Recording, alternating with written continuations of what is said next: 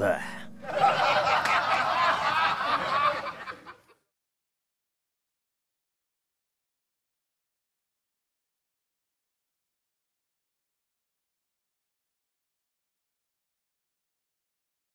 You know, when I heard the news about Manny, it was kind of rough. He was a very old friend of mine. I've known him since probably before high school. I mean, you had just worked with him so recently. It must have been a shock that for this to just happen out of nowhere. You know, there was a lot of rumors out. You know, people said it was true, but I like to, you know, a little bit concrete proof is always good. I really wanted to believe that it wasn't true and that he was just MIA from Facebook or, you know, social media, because he was terrible with phones. You know, so he would go missing for a couple of days and be like, oh, you know, but then he'd always come back. He would come to all the shows, right? Jersey and PA, like those local kind of shows. Manny was always there. And we always had a lot of fun. He was a character. I mean, you know, he was all right. You know, he was a character. He was always goofing around, you know, but it was all good. You know, he would always come in, sit behind my kit, you know, like play my kid a little bit and, you know, bullshit, you know, have lunch, right? We would all have a big lunch together. He would usually show up for sound check and then stay for the show as well. And so we would spend the whole day together. He's one of my people from back in the day when we all grew up, and you never want to hear that about anybody, especially like your peers, your old friends. I was just hoping that it just wasn't true that he had passed. I heard from too many people within the circles that he had passed, and I was very upset because he was a good guy. Again, I wasn't as close to him the last few years as maybe I should have been, but you know, I did speak to him now and then, and you know, on Facebook, whatever. The only good thing about Facebook, you know, is that like you can, you know, reach out to people that you don't see a lot, and they could reach out to you just on a personal level and just say, hey, what's up? It's a shame when, I mean, he was 69. That's not today's standard. That's not old. And yeah, I mean, it's sad. I'm sad to see him go. I was always happy to see him, and he was always really gracious to me. The reverence, you know, that Jerry had for him was always stood with me, you know, and everybody that knew him, right, that was there, you know, 20 years before, you know, I was in the picture, you know. Life is life. It sucks. You got to live for today.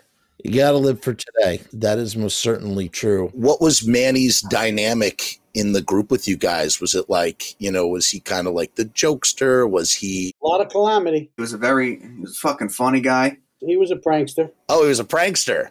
Calamity, you know, whatever. It was before a show. I didn't know who Manny was.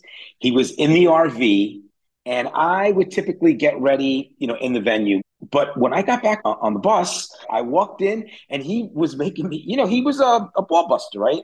All those guys from that era, you know, he had a couple of drinks in him, right? So he was feeling kind of randy with me. And, you know, I was kind of taken aback by this guy that was really busting my balls. The guy that he was with was a real straight guy and was like apologizing for him. And I was just like, I don't get it. You know, who is this guy? Why is this guy telling me like what, you know, what I could do? And acting like, you know, like he knows me and joking around with me like this. Anything for a laugh. And then finally, I think our tour manager, King Tut, he came in and he oh man, he's so good to see you, you know. And then he told me who Manny was. Of course, I'm a drummer, you know, he's a drummer. So our relationship started like that, and he was always, you know, really cool to me. I get it. I'm new and I don't know anybody, and you know, you've been here a long time, and you know what? I'm going to give you your props. You know, you can bust my chops all you want. The vibe that I got from when I spoke to Manny was that he was kind of like he was a bit of a scrapper back then. Do you remember him being kind of like a tough? Yeah, yeah. Manny was tough when we were young. Yeah, definitely. This is a good, wait. So this is what he told me. All right.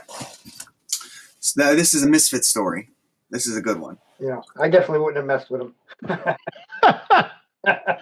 At the Eddie's Lounge show with Frank's first, which was Frank's first show, they did two sets. They did one earlier in the night where it was half keyboard, half guitar. And again, so during the second set, there was a drunk guy, which you could hear. He showed me the tape. You could hear him yelling, "Fuck you!" And eventually the guy threw a cigarette at Manny's kick drum which had I believe it was like a pillow or a shirt in it to kind of dampen it, and it caught fire. So you hear him yell on the tape, "Bill, Cange!" And I guess he came and he put it out or whatever. He got it out of there. Well, Manny said at the end of the night, he goes to take a piss in the bathroom. Who's taking a piss? The guy who threw the cigarette. Before the guy could even turn around, he said he knocked him in the back of the head and beat the shit out of him. Hey, you mess with a man drumming, you're going to get punched. Like one of those guys, maybe he won't start a fight, but he'll definitely finish it. Oh, yeah, that's true. Yeah, he was, but a good guy. But yeah, he just, don't mess with him. Attitude. You got some fucking attitude. Don't mess with Manny. Yeah. Don't ever mess with Manny. He said, "Don't throw a cigarette at my fucking kick drum." Yeah, I actually went out with him and Robby, like I think in April or March or May. We just went to get something to eat. Yeah, he was up here, so I hadn't seen Manny in a long time. What was that like, seeing him after all that time? I believe Robby called me and said, "I got somebody here," and it was Manny, and they were in the next town over, and so I met him at a diner. What was it like recording with him, though? So what was very interesting about jamming with him and trying to capture his drums was, he didn't realize this while he did it, and he did it back in his time with the Misfits. He would hum while he's playing. It was a different type of a drummer. You would hear him actually bleed through the overhead mics, humming the song. And I'm like, you can't do it. You're gonna be able to hear that in the recording. Don't hum it. But he's like, and I would play it back for him. He'd say, "Really? That was me?" Yeah. I think it was a timing thing. I think he was like just trying to memorize what he was doing, and he would sound it out. It was really interesting. I never seen a drummer do that. We had a nice conversation, but he had to get Manny back, so it was good. I hadn't seen him in many years. That's a long drive. It's like 2.5 hours. Yeah, there was a point in Manny's life, like I said, when he had those demons within him, I would try and reach out to him. He didn't even know who I was. Yeah. So, yeah. I mean, listen, life is complicated, Yep. So it was kind of like his own unique way of drumming. Yeah, it was very strange. And what was also hard to capture, well, it wasn't hard. It was just, I'm personally not used to, I haven't worked with any drummers like this, was he played open-handed, meaning I believe he was a lefty. I don't believe he crossed either. I'm trying to remember. That's a tough one, but his style was unique. He played as if he was a righty. So he would sit there. I'm trying to look for drumsticks. And he would follow. So normally you would drum like this. He would drum like this with his left hand on the hi-hat and his right hand hitting the snare like this. It's so unnatural for me. Most people have not really had a chance to hear like the full breadth of what Manny's capabilities were as a drummer. He was, and from what I heard, he was an incredible drummer. How would you describe his style as a drummer? Well, Manny had more of a jazz background than definitely than I did. So there was a lot of jazz in his playing. The stuff that was going on at the time when we were all playing, I don't think played to his strengths, if that's a good way to put it. He would probably sounded great in a jazz band. He went out of the pocket a bit, I think. He did his own little thing there to kind of jazz it up. Real loose, he plays it real loose. It's got a tightness about it, and it's got a looseness about it. It's great. Like, people that can be creative, there's so many people that I've met in my life that they may not be technically the best musicians in the world, but like to be creative is such a special gift, Unfortunately, he only played really on those 2 songs, so you don't know what would have it led to had he played on the others, I mean, that was Ringo's style. You were talking about Ringo, right? The way that Ringo played, and I just recently heard a thing. I mean, who Greg Bissonette is? He's a drummer that plays with Ringo's band now. Ringo would have been open-handed if he had followed his instinct of playing lefty on a righty kit.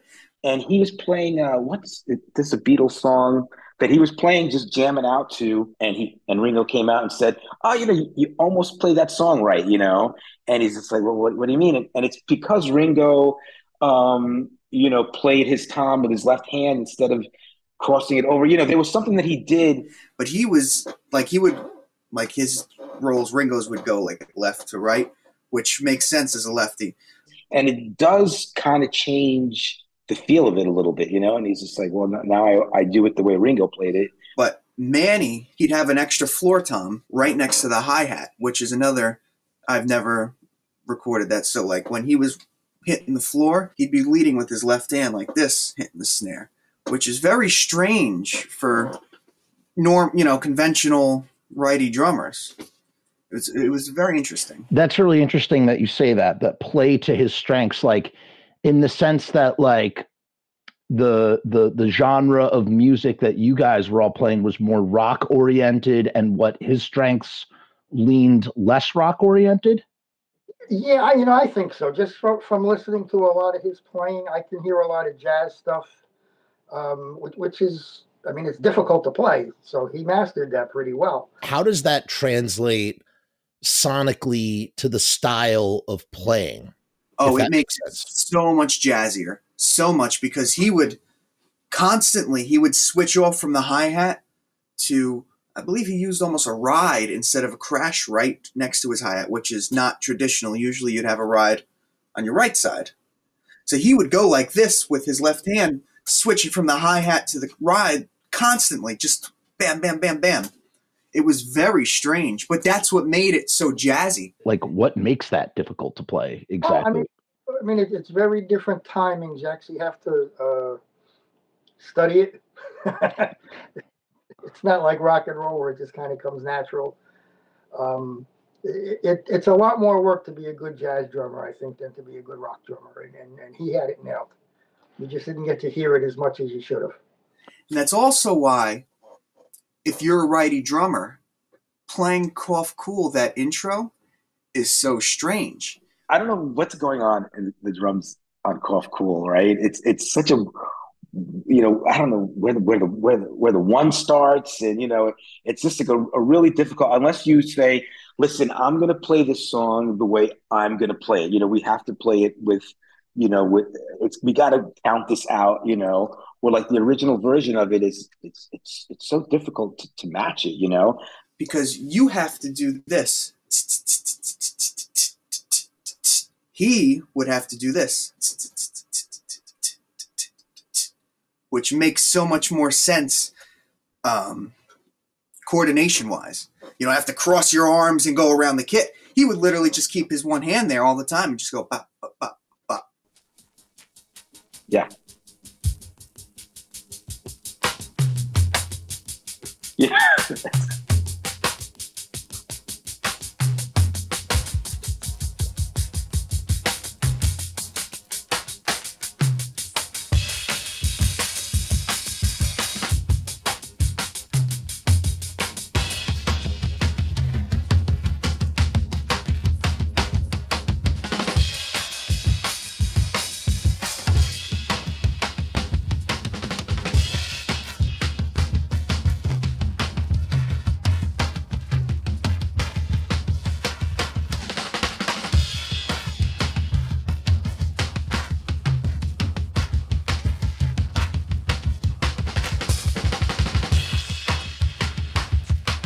Killing it.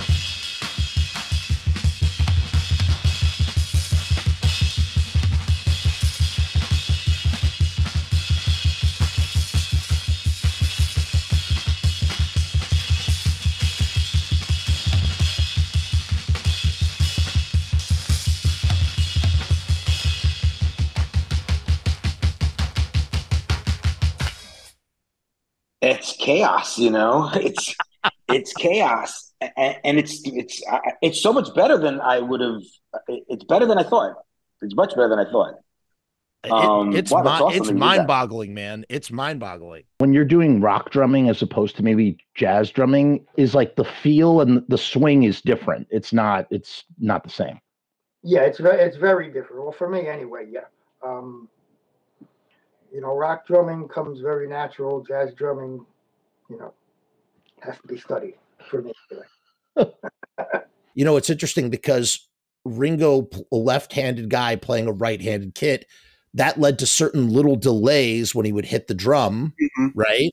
And that informed the sound that nobody can, you know, it's like if you don't, in the little details, not the human errors, but like the humanity, the human swing, right? Like that element that makes somebody's particular way of playing hard to replicate, or that little element is what makes a song sound more authentic when it is reproduced than if you're just playing it straight.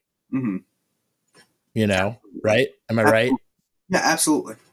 It's all those little idiosyncrasies that make it sound the way it does, you know?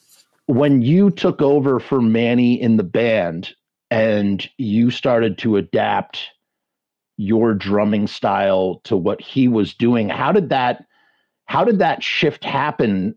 Because his parts were they were pretty like intricate and unique. Do you remember, was it a big to-do with the changeover from Manny to Jim? What was the transition like? It was pretty flawless. It was pretty quick. It was nothing, because we just started doing the Static Age stuff, and you know, and all those songs, and that's what we were kind of playing. So it was pretty flawless. No big deal at all. Did he show you anything? Like, tell me about that. No, he didn't show me anything. I just kind of did, you know, what I was going to do, and you know, the band went from a piano, bass, and drums to a guitar, bass, and drums, so the whole feel became different. Jim made things faster, you know, with his playing style. Do you think would Manny have been able to have played that fast? Yeah, they were two different type of drummers. You know what I mean? But Manny was a good drummer. You know, just different style, different technique. I mean, he would have did it just fine. The best example might be the only song we both recorded was She. I know he recorded it and I recorded it, and you can hear how different it is.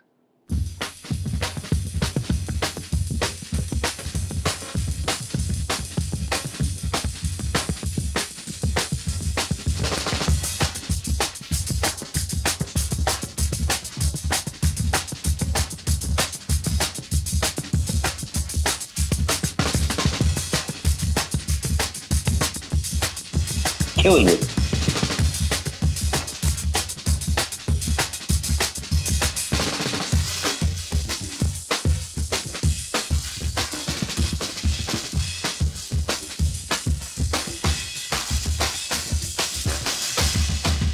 Wow, it's murdering it.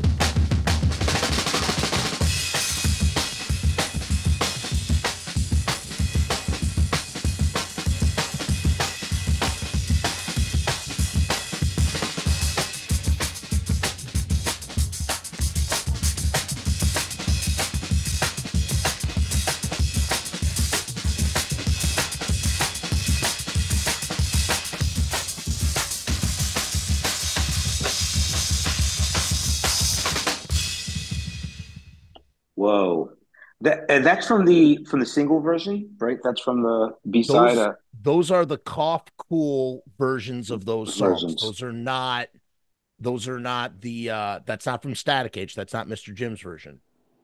Yeah. Oh, for sure. For sure. That's actually really interesting. That's a really interesting song to compare and contrast, actually. I mean, your version of She on Static Age is like, it's driving. It's really like, it's more straight ahead. Manny's is more intricate. Best way to put it.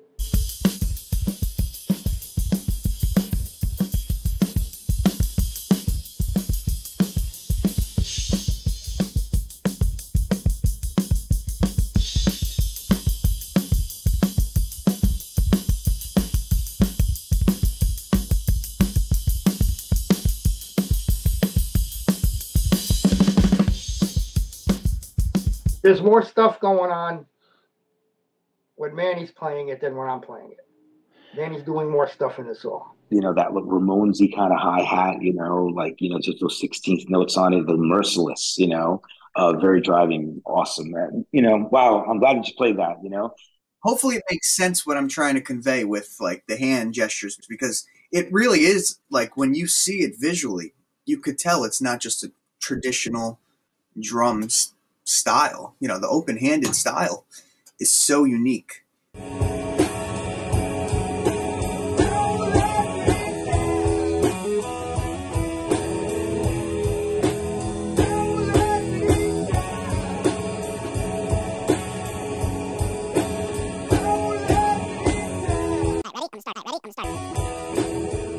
The only other punk drummer that I know that did it was the original drummer for Green Day. If you look up Green Day in like 1988, 89, they were performing at a high school. And that's sort of how Manny drummed, where he would have the hi-hat like this. It's so strange. When I'm listening to She in general, my ear always gravitates towards the drum fills. Right. And there's fills, there's plenty of fills on both versions, both drum parts that you guys both do. So I think maybe that's where like it's very easy to like sort of blink your eyes and not sit back and go like, wait a minute, like there's some differences here. Yeah, I mean, those are very different from his and mine. You know, different timings. He would come in at a different time than me, and he didn't have a guitar to rely on either, and I did. So that's interesting. Wow, whoa! That's a very interesting thing to take note of too. So you're playing to the guitar, and he's not playing it to a guitar, like in terms of like you know what you're hearing by ear. Right, he was playing to the piano and the bass. Right, there's no guitar on his recording of that. Right, and I had Frank's guitar. Yeah, you have Frank's guitar. That was a weird band, though, too. Like the idea of them playing with no guitar, just you know, it was different. That is really, really interesting. What did it most remind you of, if you, in your personal opinion? What would have most? Oh, I never gave that any thought. It was unique. We've both heard those early Misfits recordings, right? We both listened to them. What I find interesting, and maybe you could put it into better words than I, is the way that Manny interacts with Jerry as a bass player and Glenn as a vocalist through his drumming. It's almost like Manny and Jerry have to work twice as hard to back up Glenn's vocal, you know? Yeah. It's a good point.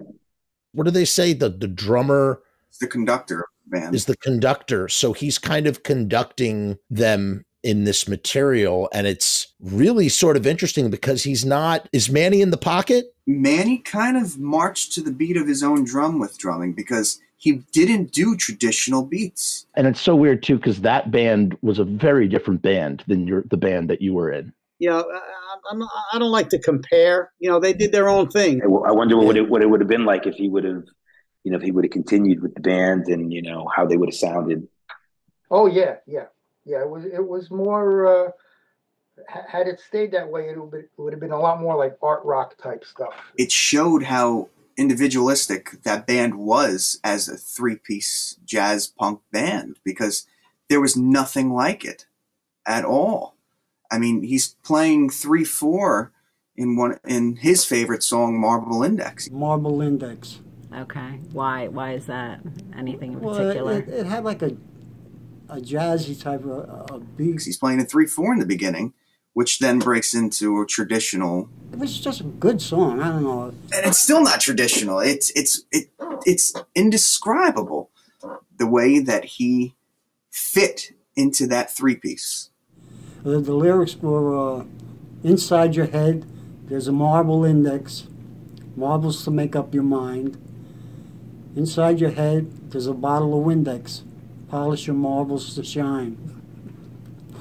And then it just went on. Yeah. So, like, you know, Jerry is a new bass player. his ability for someone who's only been playing bass for a few months is quite impeccable. We were playing in Glenn's basement, Right. and then we went to my house, and we played at my house. Fantastic. When he was playing as a three-piece, what my conclusion was I think Jerry was trying to almost compensate because they didn't have a guitar. They had just a keyboardist. And so he was trying to give that pizzazz that would have been missing had it been just straight bass lines. I passed one day and I looked in his car and I saw a bass guitar. And I knew that Glenn and I were talking about we need a bass player. He's not sticking in the low end. He's climbing, right? He's climbing and descending in various different ways, and he's filling in the gaps and adding texture. Which is very impressive for a new bass player. I mean, he was playing all the scales correctly, flavorfully. It was very good, very tasteful. Do you think that, and I mean, obviously we wouldn't really know unless we had a time machine. Do you think that Manny, like in those live scenarios, is Manny like, how is Manny influencing? Is he influencing? Is he sort of informing things for Jerry in some way? Like he has to be some sort of support structure for Jerry to even be doing that stuff. Am I correct on that? Absolutely. Drummers and bass players have to be a sonic volcano where they're intertwined with one another because that's the force of the band. Without a good bassist and a good drummer that are in sync, you have nothing. There's no foundation. There's no rhythm. How the sound was how it came out. How it came out was how it was, Probably could have been pretty interesting. I wish next to the Static Age sessions, there was like a full 17, 18 song, session of Cough Cool. I would have loved to hear. I mean, I know they did a lot of the songs from Static Age back then, and I never heard their versions of them. I would love to hear them, but I guess they're not around. Unfortunately, he only played really on those two songs, so you don't know what would have it led to had he played on the others, Your contribution to the band was doing Cough Cool. Yeah, Cough Cool, there was a lot of other songs. Okay, but that was the big one? Yeah. Well, that was the first 45.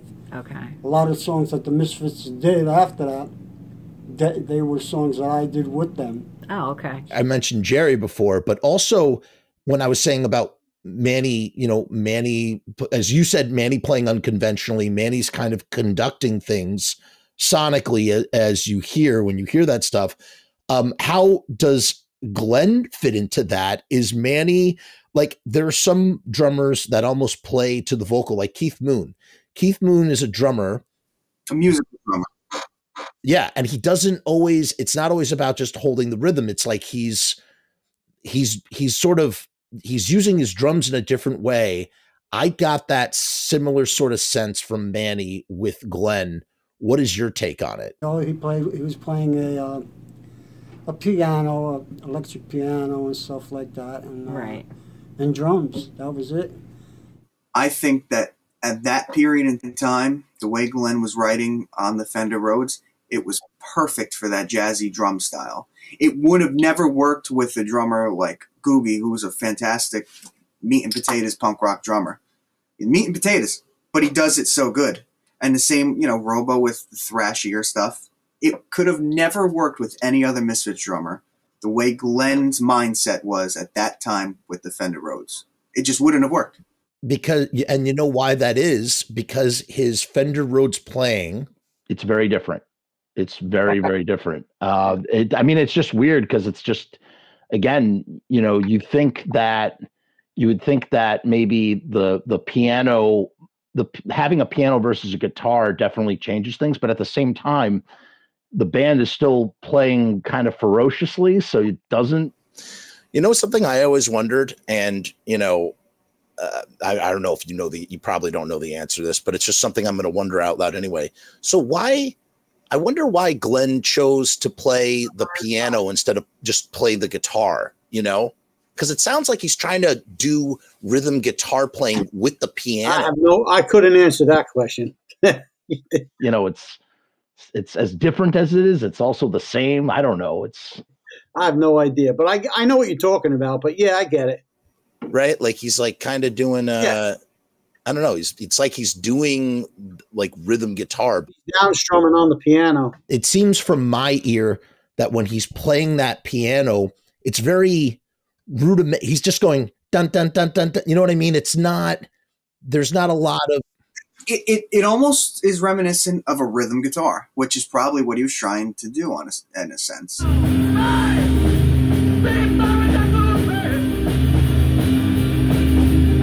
You know, from what I've listened to, he does do some, not flashy, but tasteful stuff. It's not bare boned. You could tell what's really just rhythmic, but he does add some flavor to it, you know, and you could tell it's that Doorsy influence, you know, the Raymond Zarek kind of. Totally Doors. Like soaking, as I said all those years ago, soaking indoors. I mean, just doors, doors, doors.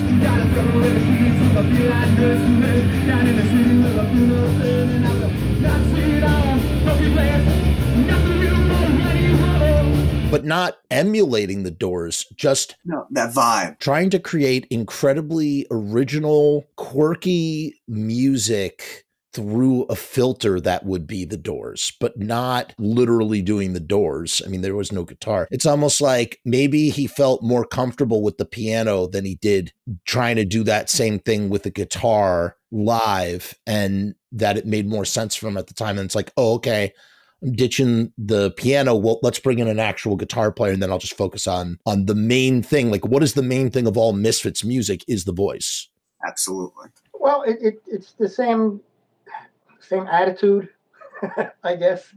But when you hear something like that, or you try to play it, you're like, wow, I thought I could play that, but I have to really think about it because it's not conventional. And Cough Cool, I would say, would be a great example of something like that. And so, which brings me to my next point in Manny, how Manny connects as a drummer to what is going on. How is he playing to the voice, in your opinion? It follows the vocals instead of like a nice, clean count into the parts, you know?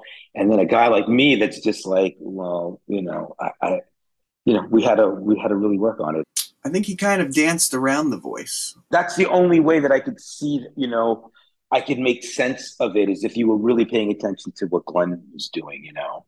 What I mean by that is I remember really specifically listening to Hollywood Babylon, and Jim plays it pretty straightforward, you know, with some spice on the hi-hat. But Manny was doing almost like a shuffly disco-ish beat where it's and it was really like he was dancing around Glenn's vocal, and it gave it such a different vibe. That's how I tried to break it down for myself, right? I pay attention to the vocals. Don't think so much about that, like this part should be longer, technically should be longer, and it shouldn't go, you know, forget about that. Just follow the vocals, you know. I think Manny was really good at that. Every song that I've heard him do that was later done with the Static Age lineup, he was doing intricate little fills and kind of offbeat sort of rhythms. It's really just a different drummer's approach to the same song, that, you know, that jazzy Buddy Rich style. And it made the songs really unique for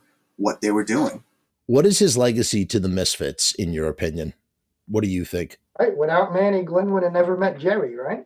Well, maybe eventually, but not at the time. My neighbor, her name was Patricia. She had a boyfriend, and that was Jerry. We were hanging out, and they were practicing or something like that, and Manny would come over, and whatever, they got to talking, and Jerry wound up being over there, and then next playing the bass. I mean, you had been playing with Glenn prior to that, after your other band that you guys did, but you guys had been kind of jamming around anyway, but you didn't know who Jerry was, right? No, I had never met Jerry or Frank until Glenn gave me a call and said, you want to jam, try this out, you know. Glenn was going to do what he was going to do because he had the vision, he had the songs. I went along with Glenn because I knew he had talent. Okay. And then we started the Misfits. It goes beyond musically, right? He did have the foresight to kind of introduce and help, you know, combust that, you know. But Jerry was a major component to that original lineup, major component. And Manny, if he wasn't living where he was living, where Jerry had his girlfriend at the time, they wouldn't have had him. In the grand scheme of things, because his tenure was kind of short-lived in the band historically, it's easy to not, give him as much credit as I think he really deserves. They could have had some other guy that could have totally changed everything. I mean, he's a key player in that whole situation.